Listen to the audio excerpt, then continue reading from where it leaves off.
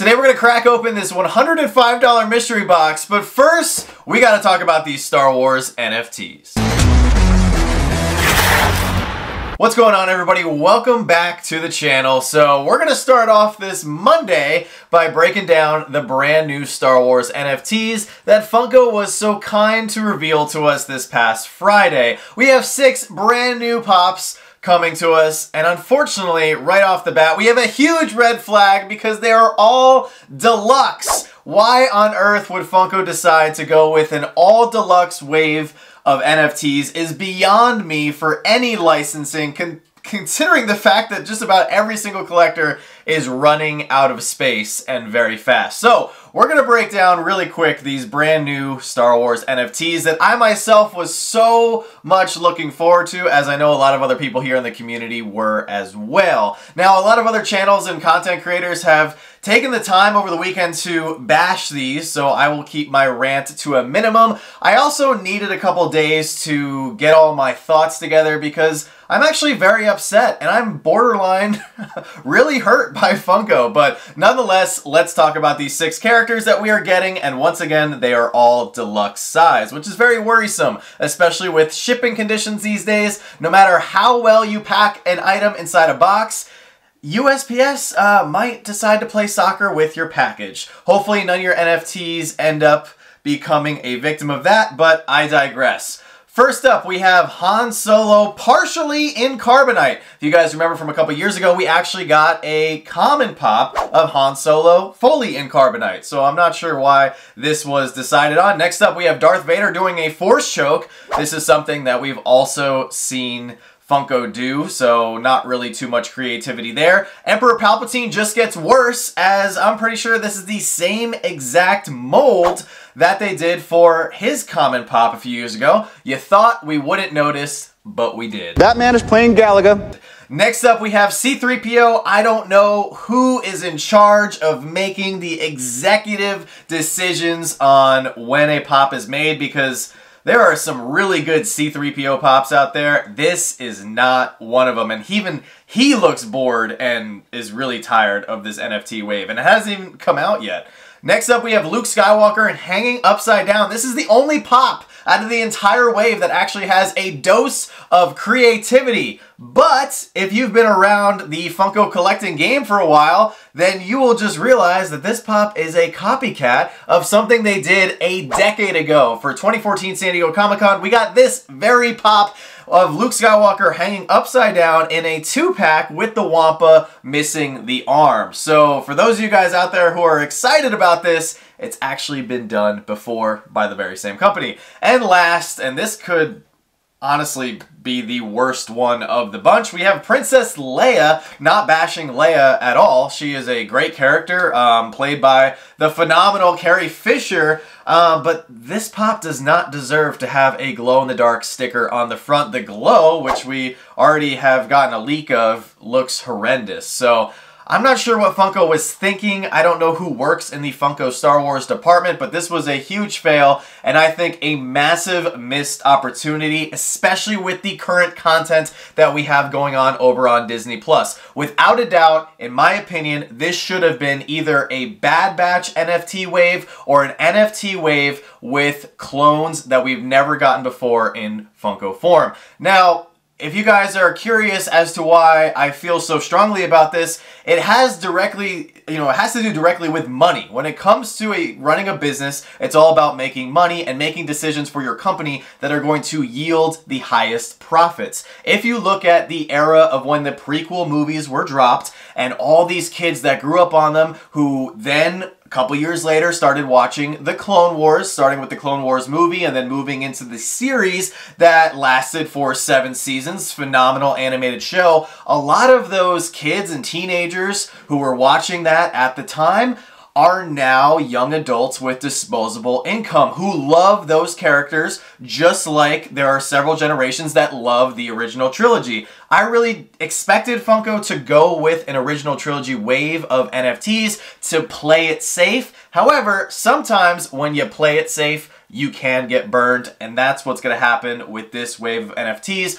I would have loved to see some clone commanders that we've never gotten in Funko Pop form before, like Clone Commander Wolf, Commander Fox, Commander Gree, Gregor. I mean, there's just so many that they could have done, but heck, if they didn't want to do any named characters, you could have just given us some specialist clones, or going back to my mention of the Bad Batch, there's so many characters that you could have made from that series alone. We are currently in season 3, and we just got a bombshell announcement that I haven't been seeing a lot of people talk about. They haven't given a name for it yet, but we are going to be getting, apparently, according to Dave Filoni, another clone-centered animated series once the Bad Batch is done, probably focusing mainly on Gregor, whoever is left from the Bad Batch that's still alive, Captain Rex, because we know he's still going to be alive. I hope we get to see the whereabouts of Commander Cody. A Imperial version of Commander Cody would have been a phenomenal NFT pop. And we're also, of course, going to be seeing Wolf in this upcoming series. And it's probably going to be focused on the Clone Rebellion leading into the actual Rebellion, which, of course, leads into the original trilogy. So I digress. I'm very upset. I'm very hurt that Funko went this route. Ultimately, it's going to save me a lot of money, so that's the one good thing to come of this NFT series. And ultimately, it's going to cause Funko to have to do one of two things moving forward. And I implore all you guys out there who feel just as strongly as I do, or are just upset about this NFT wave, vote with your wallet. If you don't want to get any of these pops for your collection, don't bother buying packs. Because when the packs don't sell out, and Funko is forced to burn a lot of them, they're going to have to make a decision. Do they not do a Star Wars NFT Series 2 because Series 1 performed so badly, and them as a company, they just can't afford to even try to risk doing a Series 2? Or are they going to sit down and actually listen to the community, do some research, go on social media, pay attention to our channel and several other channels out there? I think we make it pretty clear on what we want as Funko fans and Star Wars fans, and make a really good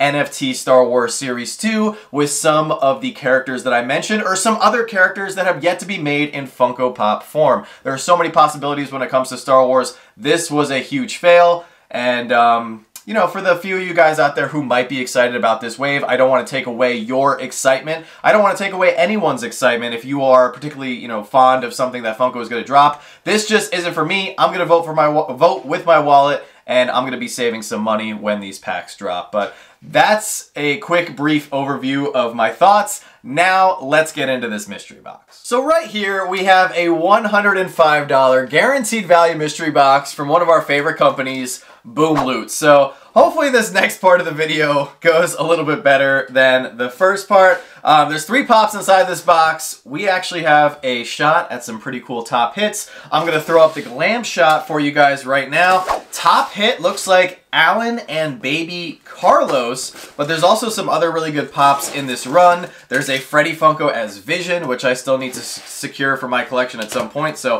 if that happens to be in this box, that would be great. If you guys have never ordered from Boom Loot before, they do a great job packing their mystery boxes.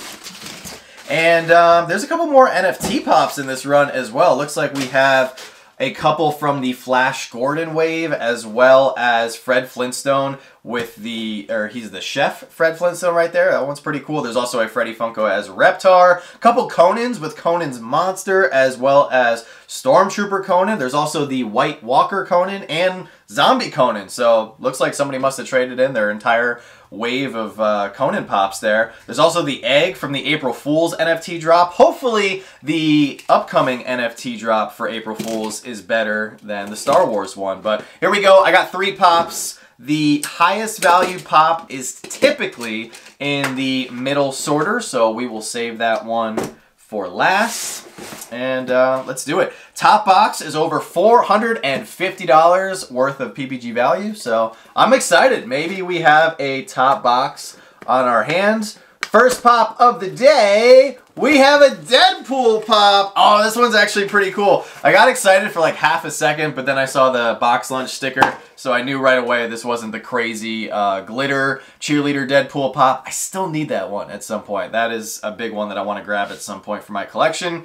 But here is the box lunch exclusive cheerleader Deadpool. This is so cool. There's just, I know there's a lot of Deadpool pops, but I actually really like this one, and I don't think I've ever stumbled across it, so this might be a keeper for my collection. I also recently kept the Wizard Deadpool. If there's any Marvel character who could actually pull off being so many different versions and funny variants of himself, it would be Deadpool. And the fact that we're getting the Deadpool and Wolverine movie later this year just makes that pop a little bit more exciting. So I'm definitely on the lookout for some cool Deadpool pops, and I've also noticed there's a lot of people out there who are also searching for Deadpool pops. So if you guys want something, now is the time to get it. We'll definitely have a buy these pops now before they go up in value video soon here on the channel. Next up, this one is, oh, they like super sealed this one. All right, forgot to slice it here. This pop for pop number 2 is, oh, Miguel from Coco. Oh my gosh. So we literally just packed up this pop because we just did our mega Disney auction over the weekend. So once again, I want to thank everybody who came over to the stream and hung out with us. We had a great crowd, and we actually had a record-setting night. We had 41 first-time buyers, so shout out to all the new people coming over to our Whatnot auctions. We truly appreciate the support, but we actually had this very pop in the show. Absolute gorgeous here. Miguel with his guitar from the Coco line. If we didn't have this one, this would 100% be a keeper, and this one looks to be in immaculate condition, so it might be something we use for an upcoming mystery box of our own, or maybe we'll just save it for our next big Disney auction, which, crazy enough, the next time we do a big Disney show, it will be in our new house, which is absolutely insane.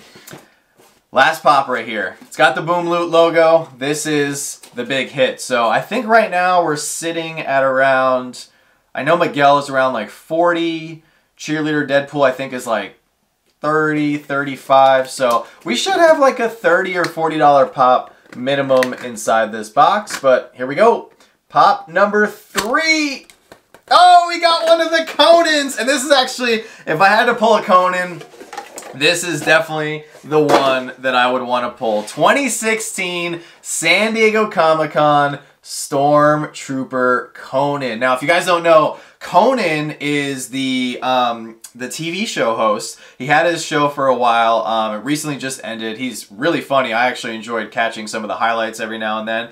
But they actually used his character like Freddy Funko. So what Funko would do for San Diego Comic-Con every year is they would come out with a couple different versions of Conan dressed up as XYZ characters. So in this particular wave for San Diego Comic-Con 2016, they had Stormtrooper, him as Superman, then he was a Ghostbuster, and then the Jared Leto Joker, which that year the Suicide Squad movie came out, the first one that everyone hated. But this is a great pop. This is awesome, and once again, looks to be in immaculate condition. I already have this one for my collection, so this is definitely one that maybe we can slide into our upcoming Star Wars show. But yeah, this is really cool. I'm actually not sure what this one is going for. I think like $50, $60 at least last time I checked, but I got 3 pops here. I gotta do some digging here to find out the values, and I'll be right back. So I got the values for my 3 pops, and we actually did pretty good. So starting off with the Box Lunch Cheerleader Deadpool, he's actually coming in at $25, which is a little bit less than I expected, but doesn't matter. I'm keeping that for the collection. Up next, we have the beautiful Miguel from Coco, very underrated, or maybe not, it's not underrated, but very good Disney movie. I feel like some of the pops, though, are a little undervalued than where they should be. But nonetheless, Miguel here is coming in at $40. And he was a 2020 WonderCon, so the condition on this one for being 4 years old is just incredible. Then next up, this was our highest valued pop of the box. Stormtrooper Conan coming in at $75. Giving us a grand total today on our $105 box of $140. So essentially, It's like I got this cheerleader Deadpool for free for the collection, so I will gladly take that. Shout out to Boom Loot for another amazing mystery box. We love grabbing mystery boxes from them when they're affordable. Sometimes they put up some mega grail boxes that are just a little bit out of our budget, but these, anywhere from like their $60 boxes to like $150, $160 boxes are perfect ones that we always love to grab. They typically do guaranteed value, which is also great, so you get a lot of good stuff from Boom Loot, and that's why we're a huge proponent of their company. But guys, since today is Monday, it is time for our weekly Monday Motivation segment. Every single week here on the channel, we like to bring you guys a small piece of Monday motivation to help kickstart your week and get you through the toughest day of the week, which typically for a lot of people is Monday. Everybody's back to work, back to school, back to doing some of the things in life that can get a little monotonous. But for today's Monday motivation, this one might be a little deep for some people, but this is something that has affected me a lot in my life. I know it's affected Joanna, and I think it could be just because of our overall temperament as human beings. We're very giving people, we're very nice people, and unfortunately, with that, sometimes people like to take advantage. And for today's Monday Motivation, I want you guys to realize that if you are also somebody who is very giving, somebody who is very nice, who is always looking out for other people, sometimes people may not have your best interest and they might look to take advantage of your kindness, and sometimes they may even betray you, which is definitely a bummer. But even though we can't predict which people in our life are going to do that to us, I would not recommend changing who you are, even though I've adjusted a little bit my willingness to trust people right away. I've definitely been a little bit more cautious when I go out of my way to do something for someone. I'm still the same person. Joanna is still her same giving, loving self and everything. I don't think people should change who they are. We just have to be a little bit more cautious about other people and their intentions, but also with these people in life that sometimes go out and hurt us, it makes you realize how good the other people in our lives can be. And when you do find somebody who is maybe like you, somebody who is giving, somebody who is looking out for other people, somebody who truly has the best interests of others at the forefront, you just really appreciate those people so much. And that's what I've come to do over the last few years, when some things that I thought were one way ended up going another way and didn't work out the way I thought. I have truly come to appreciate and treasure the people that have stayed with me throughout the last few years of my life and turned out to be not just good, but absolutely exceptional and honorable people. I'm very thankful for those people, and you guys should do the same. I'm sure you have friendships that didn't work out, or things that just didn't go a certain way. Maybe after high school you lost a couple friends that you thought you were going to have. Maybe after college you thought somebody who was maybe like a roommate or somebody who was really close to you, maybe that relationship kind of fizzled out. That necessarily wasn't something bad, but then you realize the people that you do still have in your life, those good people are truly something special. So take that for what you will. I'm very grateful for the people I have in my life, and that's ultimately why I wanted to bring this Monday Motivation to the channel today. So guys, thank you so much. If you are somebody who has found us recently, welcome. I hope you enjoy our content.